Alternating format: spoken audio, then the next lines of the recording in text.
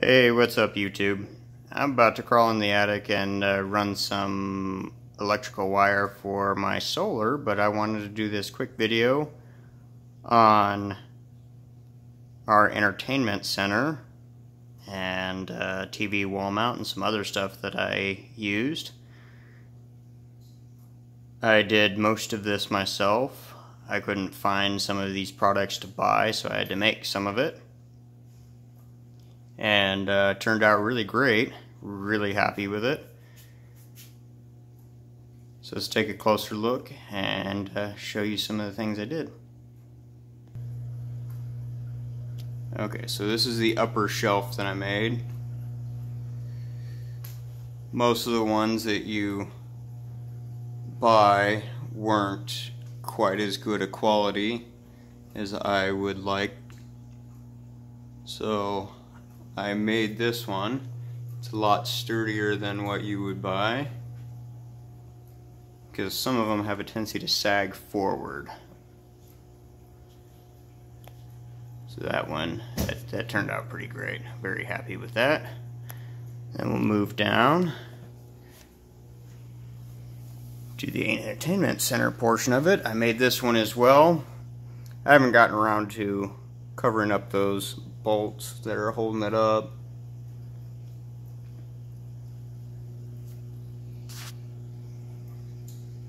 But just made a simple box. Some cubbies to hold some electronics. On this side we got the DVD player and the Roku.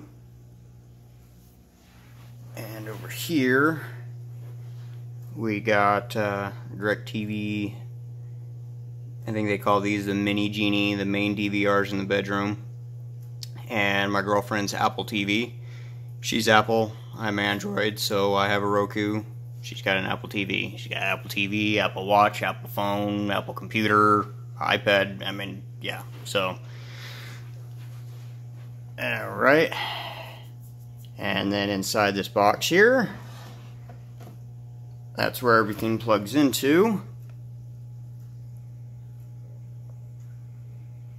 And so we got the cable coming in right here. There's a power outlet that's down back there. Might be kind of hard to see. Maybe if I can lift this up.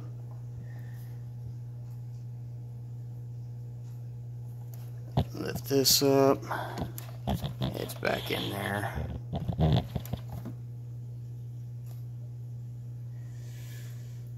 And then the top, that's where the hole is, where all the stuff runs up to the TV. So this power strip that I decided to go with, I'm trying to save electricity everywhere I can. These buttons can turn each outlet on and off. So like the Roku, the Apple TV, the DVD player, we leave all of those off because we don't use them very often. And when we do, we just come over here, turn it on, and we can use it. Doesn't save a lot of electricity, but I mean, it all adds up. So we'll go up and show you the mount. So this is, I probably should have made this cubby bigger because the power strip didn't end up fitting in there quite as well as I had liked. But I was not thinking fourth dimensionally. I have a real problem with that.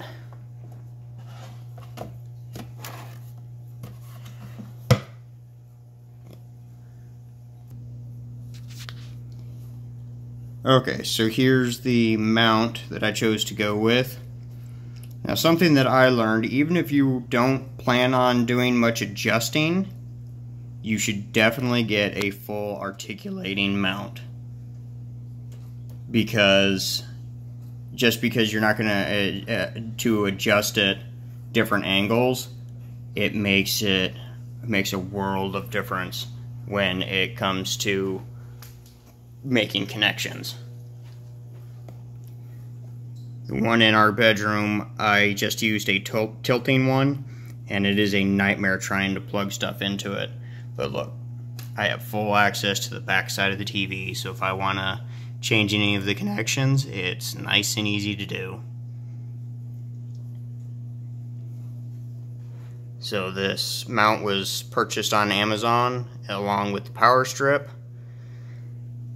This HDMI splitter was also purchased on Amazon. It's not so much a, I mean, it's kind of a splitter, but it's a selector.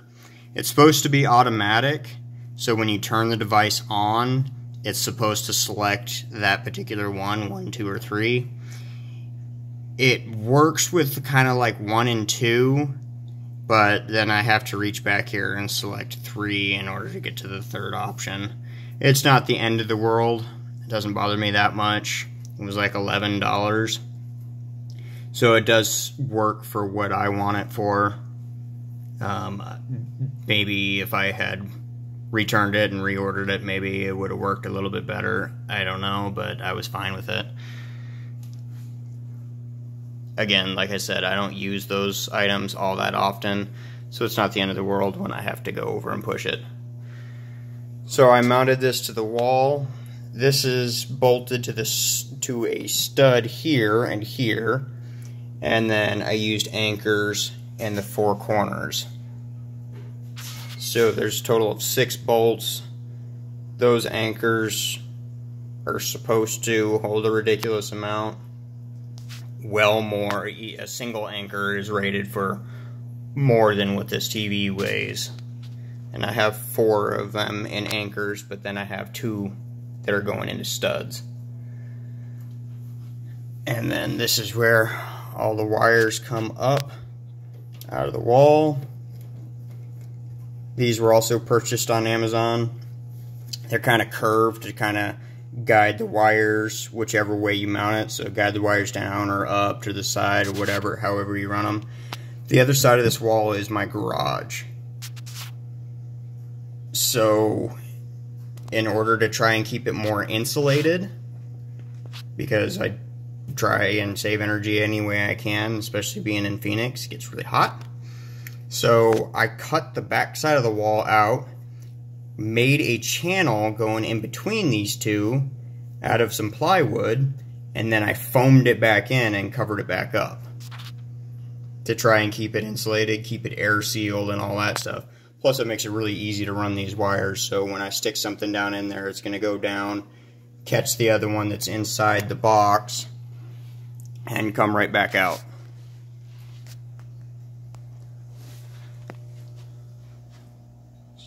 So that's the video on our entertainment center. I definitely highly suggest those fully articulating mounts. Definitely go with those, even if you don't plan to have any adjustment, because it makes a world of difference when you're having to make any sort of connections back there. Thanks for watching. Don't forget to like, subscribe, and share. Why pay someone when I can make it myself?